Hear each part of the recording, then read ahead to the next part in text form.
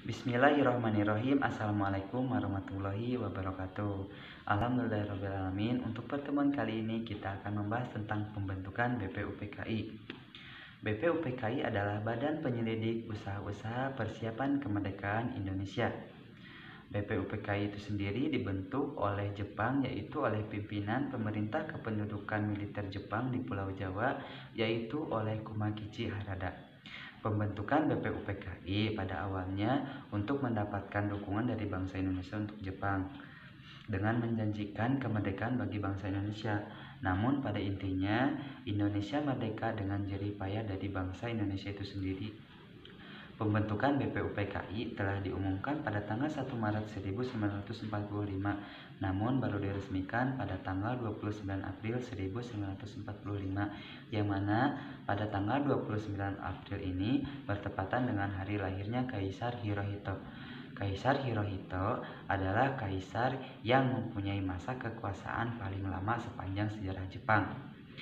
Adapun anggota dari BPUPKI itu terdiri dari 69 orang, yang mana 62 orang terdiri dari Indonesia dan 7 orang terdiri dari Jepang.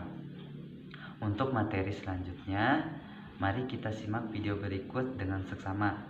Jangan kemana-mana, selamat menyaksikan. Untuk selanjutnya kita akan membahas tentang siapa saja tokoh pendiri negara yang menyampaikan pidatonya dalam sidang BPUPKI. Yang menyampaikan pidatonya dalam sidang BPUPKI diantaranya itu ada Mr. Muhammad Yamin, yaitu pada tanggal 29 Mei 1945. Yang selanjutnya ada Profesor Dr. Mr. Supomo, yaitu pada tanggal 31 Mei 1945. Dan yang terakhir ada Insinyur Soekarno, yaitu pada tanggal 1 Juni 1945. Apakah kalian tahu persidangan BPUPKI itu digelar berapa kali? Persidangan BPUPKI digelar dengan 2 kali persidangan. Sidang yang pertama dilaksanakan pada tanggal 29 Mei sampai dengan 1 Juni 1945 yang melahirkan dasar negara Pancasila.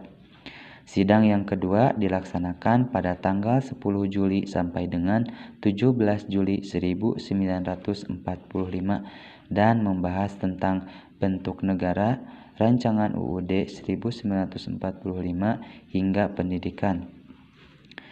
Yang selanjutnya, apakah kalian tahu apakah itu tugas utama BPUPKI? Tugas utama BPUPKI adalah menyiapkan organisasi pemerintahan Indonesia yang akan diberikan oleh Jepang. Sedangkan tugas lainnya diantaranya itu yang pertama membahas dan menyusun dasar negara Indonesia, yang kedua membentuk panitia kecil untuk menampung saran dan konsep dasar negara dari anggota, yang ketiga membantu panitia 9 bersama panitia kecil, yang keempat membentuk reses dalam kurun waktu 1 bulan, yang terakhir membuat piagam Jakarta atau yang disebut Jakarta Charter. Alhamdulillahirrahmanirrahim, materi kali ini telah selesai disampaikan. Semoga materinya bermanfaat buat kalian semua dan kalian tetap semangat dalam menjalani pembelajaran selama di rumah. Dan jangan lupa untuk selalu bersyukur untuk apa yang kalian dapatkan hari ini.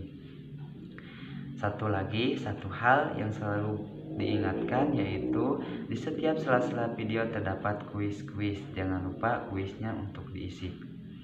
Cukup sekian. Wabillahi taufiq wal hidayah. Wassalamualaikum warahmatullahi wabarakatuh.